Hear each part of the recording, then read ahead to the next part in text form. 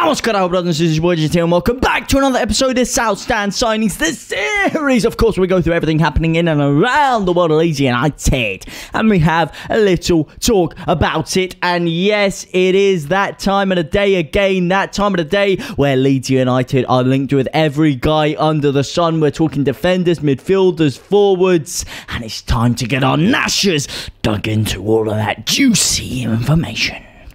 Just quickly before we do get into the rest of the video, there are a hell of a lot more of you who have just joined us very recently since we've been doing these transfer videos, and as you'll see in these videos, we like to break down some statistics. However, one statistic that is brutally alarming is that 77.2% of you are not subscribed. We are moonwalking our way up there, so if you could please help support me, support you by smashing that subscribe button down below, then that would be very, very much appreciated. Now, on to the rest of the video. And the first story coming out of Leeds United is the dream duo that we could form with Sander Berge signing. That is right, Leeds are closing in further and further into that Sander Berge deal. I was telling you yesterday about how this deal was only going to progress once more information about Calvin Phillips has come out. More information has come out, and we will be getting into that a little bit later on. However, I know you guys love that one. However, it does look like that does mean we are pursuing more on Sander Berge. That is right. Leeds United are set to make a duo of dreams with Sander Berge coming in. This summer has been full of good news for Leeds so far, but they are staring down a barrel by seeing their two best players leaving, Rafinha and Calvin Phillips. That is right. It started off amazing, but this summer is looking a little bit bleak right now. And the only thing I want bleak is the midwinter, not the summer, my man. The latter is the subject of intense interest from Manchester City, and if he does leave, a replacement will need to be sourced despite the addition of Mark Roca, obviously, mate. I saw you guys talking yesterday, actually, about how you still want to go in for Kamara. I thought you guys would be all over this Sander Berge thing. I was obviously asking you if you could get Raskin, Berge, or Adams. You can only get two of the three. I was hearing some people even saying Raskin and Kamara, which I'm not too sure, and I do really like the look of Tyler Adams and Sander Berge, and those would be my two. But you guys may know more than me. The Spaniard is an exciting signing, even if he didn't play a great deal for Bayern Munich last term, obviously. He has the technical ability and defensive know-how to have a big impact in the middle for Leeds. He does, but he is relatively unproven yet. You could argue that Sander Berge is slightly more proven because of the fact he has featured, although very briefly, he has featured in the Premier League. Midfield has been an area of concern for a while now, and that extends back to the days of Bielsa in charge. Leeds typically struggle without Phillips, big time. We struggle without Phillips, and it does look like we're making more of a move for Sander Berge, and it is now looking like that £25 million is the exact valuation that could be on the table. Sheffield United want the money. They want big money for him. Obviously, he has that £35 million release clause. I don't think we will be triggering that. I think we will instead be making this move here for what is going to be £25 million. Once lined up for a move to Liverpool, it's not quite happened for the Norwegian English footballer yet, but the complete midfield, in the words of Chris Wilder, can seemingly do it all. Complete midfielder. Don't know why they've said complete midfield here, but the complete midfielder can seemingly do it all, and that does offer us more versatility. Now, this is very interesting. I did want to bring this up with you guys as well. With the whole Nicola Raskin thing, they were kind of gassing him up to be a bit of a Klitsch replacement, and I was hearing what you guys said, and you kind of agreed with me a little bit that he wouldn't really fulfill that attacking midfield role as well as someone like Klitsch, and he's more of like a versatile guy who can do both. So all he really is a cheaper version of Sander Berge right now. You could argue, you know, someone that can play both defensive midfield and attacking midfield, you know, jack of all trades, master of none kind of guy. And I think that Sander Berge is probably a better option if we are going to go for one of those things. Would you argue that it's good to have two very similar players? I'm not so sure. However, it does look like Sander Berge is the one we're going for, even though there have been strong links to Nicola Raskin. His pass completion rate of 88% is also eye-catching, showing that he knows how to keep the ball and find a teammate. Obviously, the guy's played in attacking midfield and defensive midfield, so he better be good on the ball. He better be good on the ball. Someone who isn't is Tyler Adams, but I still think Tyler Adams could be a good acquisition. But let's move on from that one and move on to the stance on the 25-year-old's potential Premier League action. We spoke yesterday about how Jack Harrison does not want to be sold, or rather, Leeds don't want to sell Jack Harrison. After 3 years on loan with Leeds from Manchester City, Harrison finally made his move to Ellen Road permanent last summer. The winger went on to score 8 goals and 35 league appearances. He did. Since then, Harrison has emerged as the subject of interest from elsewhere, with fellow Premier League sides Newcastle and Tottenham said to be eyeing the winger this summer. According to the latest update, Leeds have no intention of selling Harrison. However, one thing that I didn't touch on yesterday, and the reason I am bringing this up again, is the fact that he does only have 2 years left on his contract. Now, what do you do in that situation? Because if you don't sell him this year, or you don't tie him down to a new contract, then next year he's going to be going for very, very cheap, and we could be in a big dangerous situation. Now, what I would say is I don't think we can afford to sell him, because if we are losing both Phillips and Rafinha, we cannot afford to lose 3 big players. Look, whatever you think of Harrison, whatever you want to say about Harrison, those are 3 pivotal players who have played the majority of Leeds' games over the past 3 to 4 years. I know Phillips was injured last year, but over the period since Bielsa has taken over, and now Marsh, those 3 have played a significant amount of minutes for Leeds United, and to rip 3 of them out of the team and try and throw in about 7 or 8 new players and expect them to quickly jump into the side like that, it's not very likely to work out very well. You need to keep some consistency within the side and the side selection. Now, what do you do with Harrison then? Do you basically bite the bullet and go all guns blazing on him, sign him down to an extra 2-year deal and let him get a little bit of a wage increase, whatever the hell he wants, and keep him at Leeds for another few years? Or do you say we just want to, you know, we'll bite the bullet this time on losing money on Jack Harrison, and we'll instead keep him for a year, see what happens, see if he improves or not, see if people still want to come in for him, and worst comes to worst, lose him on a free in a couple of years time, but still get those couple of years out of him while we rejuvenate and rebuild the squad and get other players in. That could be a potential way you look at it. I think ideally you want to sign him down to another 2-year contract, because you don't want to lose that kind of value in him. And with a player usually coming up with 2 years left on his contract, if he doesn't want to sign a new one, I would always tell you to sell him. However, because of the precarious situation that Leeds are in right now, I do not think we can afford to. But let me know what you guys think about that one down below. And back on the case of Sander Berge now, Leeds United handed release clause boost over potential replacement for key man. The report from the Sheffield Star claimed that the Blades may not demand the full payment of the midfielder's release clause if he is to be sold this summer.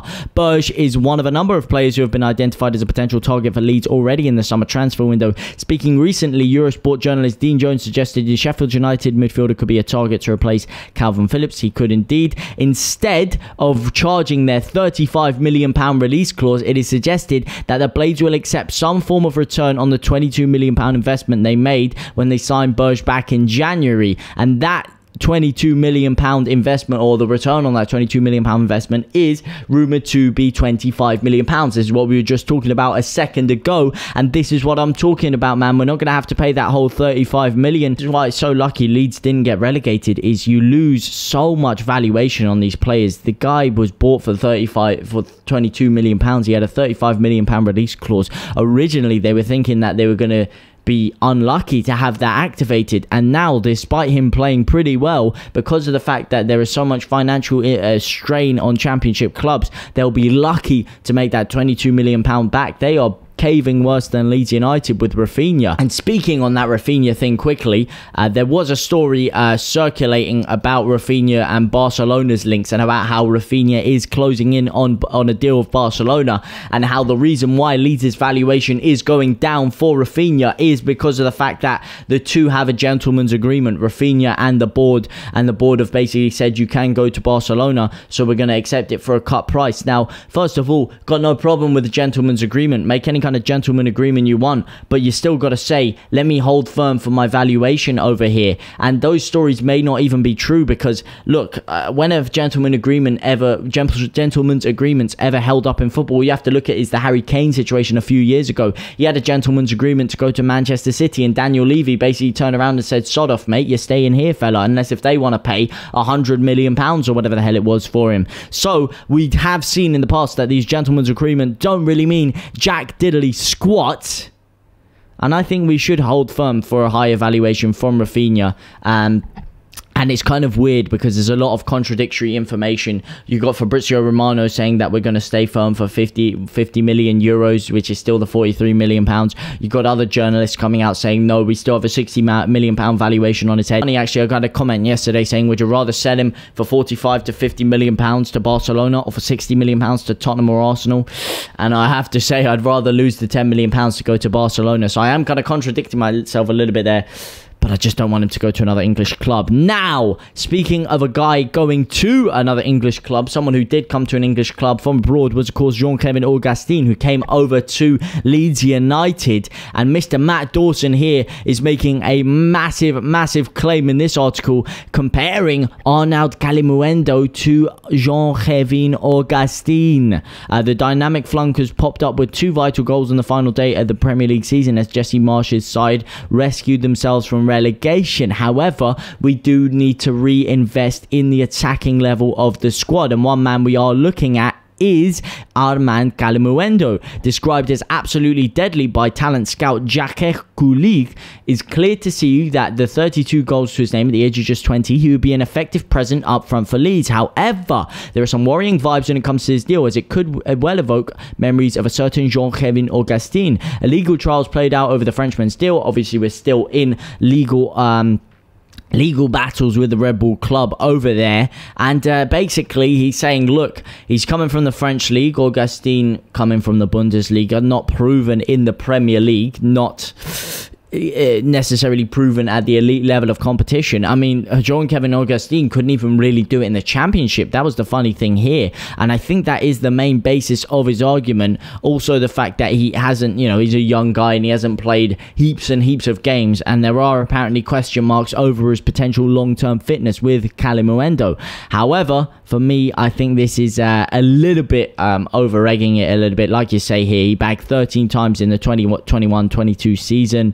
I don't think that this is a fair evaluation at all, and so far I'm waiting for some more information on this. I will let you know the second more information comes out on Armand Calimuendo. However, right now, little has, should I say. However, information that is vastly developing is Leeds' interest in this man, Nathan Collins. Apparently, Leeds United are ready to spend on Nathan Collins. That is right, the big boy, Nathan Collinsinho. Given that Burnley aren't exactly in a position to pull the strings here because of their current position, it wouldn't be surprised if they lost the 21-year-old this summer. Collins, if I'm looking at world-class players like him, I would compare him to Matthijs de Ligt. Now, this is a big comparison, comparing him to Matthijs de Ligt. I heard someone comparing him to Virgil van Dijk the other day. Those are a bit crazy, if you do ask me. They are a little bit crazy. However, he is a tall defender. He is strong. He would definitely help us set-piece-wise because we are terrible aerially when it comes to defending set-pieces. He could help us out there. He does have Premier League experience. He would be a very good acquisition, and it depends on whether you think that Leeds need a centre-half or not. I really want to hear what you guys have to say.